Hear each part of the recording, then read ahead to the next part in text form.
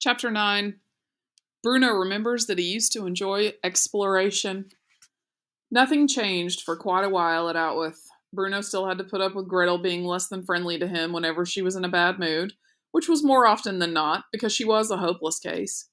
And he still wished that he could go back home to Berlin, although the memories of that place were beginning to fade, and while he did mean to, it had been several weeks since he had even thought about sending another letter to grandfather and grandmother, let alone actually sitting down and writing one.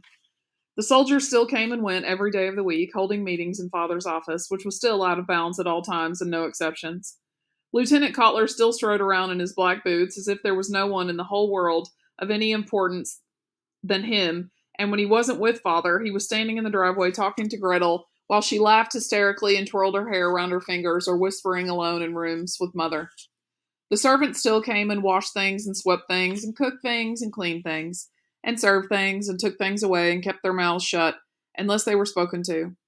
Maria still spent most of her time tidying things away and making sure that any item of clothing not currently being worn by Bruno was neatly folded in his wardrobe, and Pavel still arrived at the house every afternoon to peel the potatoes and the carrots and then put his white jacket on and serve at the dinner table. From time to time, Bruno saw him throw a glance in the direction of his knee, where a tiny scar from his swing-related accident was in evidence, but other than that, they never spoke to each other. But then things changed. Father decided it was time for the children to return to their studies, and although it seemed ridiculous to Bruno that school should take place when there were only 2 students to teach, both Mother and Father agreed that a tutor should come to the house every day and fill their mornings and afternoons with lessons. A few mornings later, a man called Herr List rattled up the driveway on his bone shaker, and it was time for school again. Herr List was a mystery to Bruno, although he was friendly enough most of the time, never raising his hand to him like his old teacher in Berlin had done.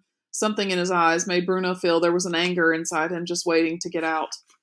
Herr List was particularly fond of history and geography, while Bruno preferred reading and art. Those things are useless to you, insisted the teacher. A sound understanding of the social sciences is far more important in this day and age. Grandmother always let us perform in plays back in Berlin, Bruno pointed out. Your grandmother was not your teacher, though, was she? Asked Herr List. She was your grandmother. And here I am your teacher. So you will study the things that I say are important, and not just the things you like yourself. But aren't books important? Asked Bruno. Books about things that matter in the world, of course, explained Herr List. But not storybooks. Not books about things that never happened, or how much do you know of your history anyway, young man? To his credit, Herr List referred to Bruno as young man, like Pavel, and unlike Lieutenant Kotler.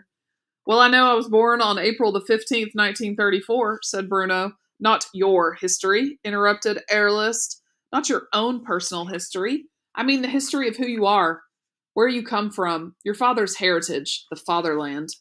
Bruno frowned and considered it. He wasn't entirely sure that Father had any land, because although the house in Berlin was a large and comfortable house, there wasn't very much garden space around it, and he was old enough to know that Outwith did not belong to them, despite all the land there. Not very much, he admitted finally, although I know quite a bit about the Middle Ages. I like stories about knights and adventures and exploring. Herr List made a hissing sound through his teeth and shook his head angrily. Then, this is what I am here to change, he said in a sinister voice, to get your head out of your storybooks and teach you more about where you come from, about the great wrongs that have been done to you. Bruno nodded and felt quite pleased by this, as he assumed that he would finally be given an explanation for why they had all been forced to leave their comfortable home and come to this terrible place, which must have been the greatest wrong ever committed to him in his short life. Sitting alone in his room a few days later, Bruno started thinking about all the things he liked to do at home that he hadn't been able to do since he had come to Outwith. Most of them came about because he no longer had any friends to play with, and it wasn't as if Gretel would ever play with him. But there was one thing that he was able to do on his own, and that he had done all the time back in Berlin, and that was exploring. When I was a child, Bruno said to himself, I used to enjoy exploring, and that was in Berlin, where I knew everywhere and could find anything I wanted with a blindfold on. I've never really done any exploring here. Perhaps it's time to start. And then, before he could change his mind, Bruno jumped off his bed and rummaged in his wardrobe for an overcoat and an old pair of boots, the kind of clothes he thought a real explorer might wear, and prepared to leave the house. There was no point doing any exploring inside. After all, this wasn't like the house in Berlin, which he could just have just about remember had hundreds of nooks and crannies and strange little rooms, not to mention 5 floors if you counted the basement and the little room at the top with the window he needed to stand on tiptoes to see through. No, this was a terrible house for exploration. If there was any to be done, it would have to be done outside. For months now, Bruno had been looking out of his bedroom window at the garden and the bench with the plaque on it, the tall fence and the wooden telegraph poles and all the other things he had written to grandmother about in his most recent letter. And as often as he had watched the people, all the different kinds of people in their striped pajamas, it had never really occurred to him to wonder what it was all about. It was as if it were another city entirely. The people all living and working together side by side with the house where he lived. And were they really so different? All the people in the camp wore the same clothes, those pajamas, and their striped cloth caps too, and all the people who wandered through his house, with the exception of Mother, Gretel, and him, wore uniforms of varying quality and decoration, and caps and helmets and bright red and black armbands, and carried guns, and always looked terribly stern, as if it were all important really, and no one should think otherwise. What exactly was the difference? He wondered to himself, and who decided which people wore the striped pajamas, and which people wore the uniforms? Of course, sometimes the two groups mixed. He'd often seen the people from his side of the fence on the other side of the fence, and when he watched, it was clear that they were in charge. The pajama people all jumped to attention whenever the soldiers approached, and sometimes they fell to the ground, and sometimes they didn't even get up and had to be carried away instead. It's funny that I've never wondered about those people, Bruno thought. And it's funny that when you think of all the times the soldiers go over there, and he'd even seen Father go over there on many occasions, that none of them had ever been invited back to the house. Sometimes, not very often, but sometimes a few of the soldiers stayed to dinner, and when they did, a lot of frothy drinks were served, and the moment Gretel and Bruno had put the last forkful of food in their mouths, they were sent away to their rooms, and then there was a lot of noise downstairs and some terrible singing too. Father and Mother obviously enjoyed the company of the soldiers. Bruno could tell that, but they'd never once invited any of the striped pajama people to dinner.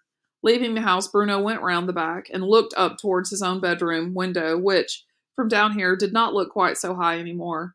You could probably jump out of it and not do too much damage to yourself, he considered, although he couldn't imagine the circumstances in which he would try such an idiotic thing. Perhaps if the house were on fire and he was trapped in there, but even then, it would seem risky. He looked as far to the right as he could see, and the tall fence seemed to carry on in the sunlight, and he was glad that it did, because it meant that he didn't know what was up, and he could walk and find out.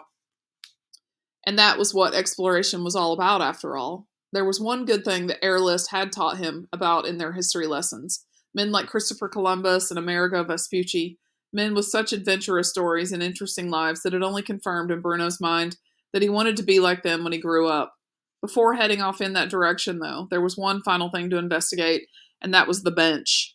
All these months he'd been looking at it and staring at the plaque from a distance and calling it the bench with the plaque, but he still had no idea what it said. Looking left and right to make sure that no one was coming, he ran over to it and squinted as he read the words. It was only a small bronze plaque, and Bruno read it quietly to himself, presented on the occasion of the opening of He Hesitated Out with Camp. He continued stumbling over the name as usual, June 1940. He reached out and touched it for a moment, and the bronze was very cold, so he pulled his fingers away before taking a deep breath and beginning his journey. The one thing Bruno tried not to think about was that he had been told on countless occasions by Mother and Father that he was not allowed to walk in this direction, that he was not allowed anywhere near the fence or the camp, and most particularly that exploration was banned at Outwith, with no exceptions.